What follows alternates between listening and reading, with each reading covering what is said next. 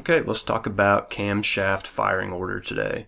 So the reason I'm doing this video is I've been seeing a lot of posts lately on Facebook about, can you take a non-HO firing order camshaft, slap it in a Foxbody, an EFI Foxbody with a stock computer, and is there a way to make it run? So the short answer is without a tune, no. With a tune, yes. But what we're talking about today is no tuning. Just is there something you can do, run it right off the stock computer, will it work? And the answer is no. And here's why. So let's start by talking about the firing order.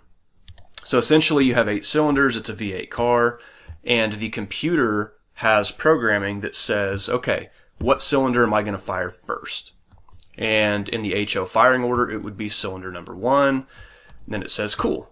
Okay, when I'm ready to fire the next cylinder, which cylinder do I fire? It would be cylinder number 3, and so forth and so on. So essentially, it's going to fire them cylinder 1, 3, 7, 2, 6, 5, 4, 8 in the HO firing order, which is what came on the Foxbody EFI stuff. Now, the non-HO firing order is a little bit different. So you see where they're the same through these positions here, here, here, and here. So the number 1, 2, 6, and 8 cylinders are going to fire when they should. The problem is these guys right here. So essentially, what you could do to get closer, if you were trying to run the non-HO firing order cam, is you could swap the wires at position 3-5 and position 7-4. So essentially, on your distributor, which is my very crude, not so great drawing here, you could take the plug wire off of here, move it to this side, take that plug wire off here, move it to that side, swap these two, swap the 7 and 4, and you would essentially get spark when you're supposed to for this camshaft. So that's actually not that hard to solve. Now, the more important part is fueling. So then the next question is, well, could you cut off all the connectors on your injector harness and essentially extend them or shorten them so that you could run the appropriate injector wire when you want to? You could fix that problem too. So now you're getting spark when you need to, and you're getting fuel when you need to the correct cylinders for the different camshaft. So it's really easy to see why you would now think, well, if I go through that wiring change, then I'm good, right? You're not. Not on a stock computer, because the oxygen sensors are still in play, and there's nothing you can do to fix these couple cylinder changes with the oxygen sensor. And here's why. So essentially in this drawing, you could see I've kind of color coded these. Blue would be the cylinders on the passenger side of the motor, 1, 2, 3, 4, and they go to the bank 1 oxygen sensor. And then in orange, we have cylinders 5, 6, 7, 8. That's your driver's side of your engine. And obviously you have the bank 2 oxygen sensor there.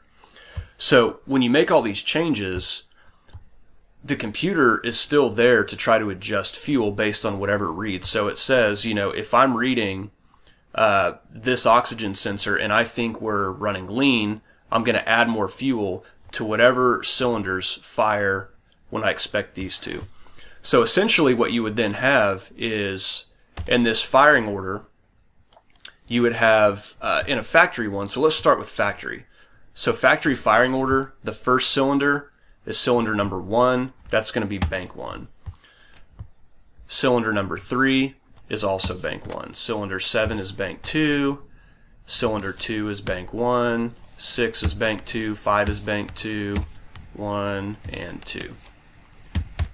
Okay.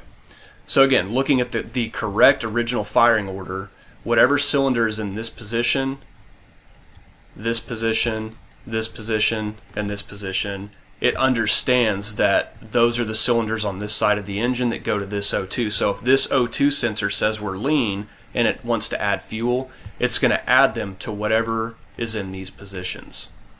And same with the other bank, it'll do whatever's on the number 2 positions. So the problem is you're going to end up with a screwed up situation where on bank 1, if it thinks there's a problem, it's going to theoretically fix that problem by adding or removing fuel for 2 of the cylinders, but it's going to falsely do it for the other 2, and it's going to end up sending a fuel change to the other bank.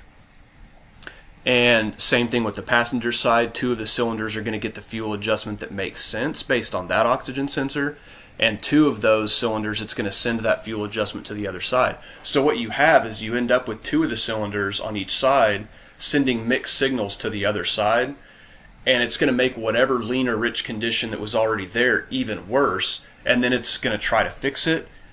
The fix isn't going to work because 2 of the cylinders are out of whack. And it's going to constantly end up throwing the wrong amounts of fuel to 4 of your cylinders on your engine. And it's going to run like complete crap, and it's not what you want to do.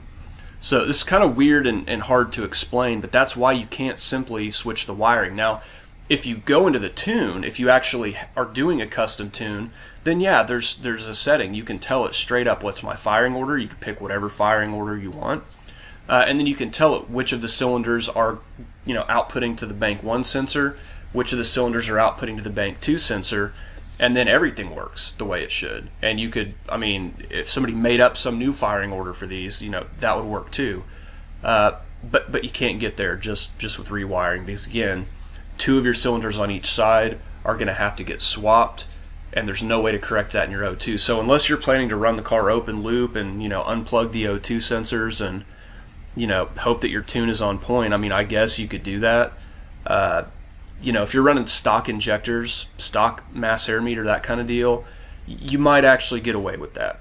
It might work out close, but if it's any kind of modified combo at all, don't run open loop. There's a reason EFI exists. There's a reason oxygen sensors exist. There's a reason that you want that adaptive learning in play. So, I don't know, guys. I probably just added more confusion, but hopefully this explanation makes some level of sense. And if you want me to, answer any additional questions, throw them down in the comments.